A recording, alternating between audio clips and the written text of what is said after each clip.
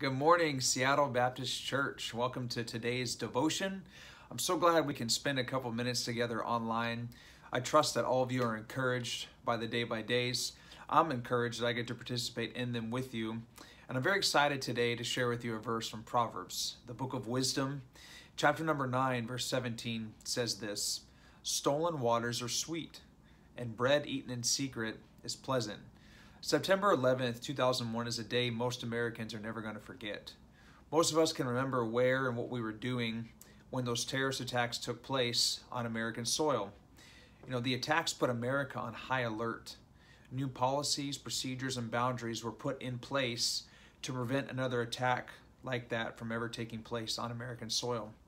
One such rule was instituted by the FAA, and that was governing the airspace over Washington, D.C. Over the course of the first 18 months of this rule, the restricted air zone had over 1,000 flights crossing into the off-limits area. Now, none of these were attempted attacks. However, the flights had to receive permission from defense and security personnel to enter into that airspace. And on several occasions, the White House and other government buildings were evacuated for safety precautions because of these flights' entrance into the airspace. To curb this problem, the FAA established a special training course that all pilots flying into the DC area had to complete. And this course equipped the pilots to avoid straying into the restricted airspace.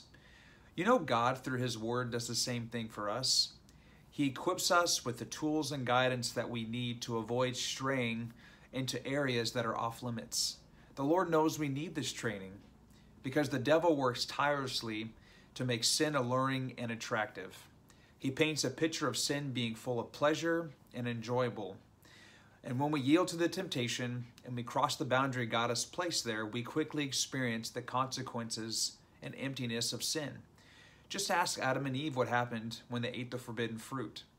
Their expectation wasn't met because Satan told them a lie. They crossed the boundary and sin and death entered the world. It's our responsibility to learn and recognize what is forbidden by the Lord and stay clear of it. So I want to encourage us today. Let's take the Bible as our training course and let's equip ourselves. And by doing so, we can resist the allure of Satan's temptations. Thanks for watching today. Tune in tonight for the midweek service. Brother Coffee is going to be preaching. Please keep Pastor in your prayers. He's still out of town, and Lord willing, he'll be back this weekend. Be praying for Sunday.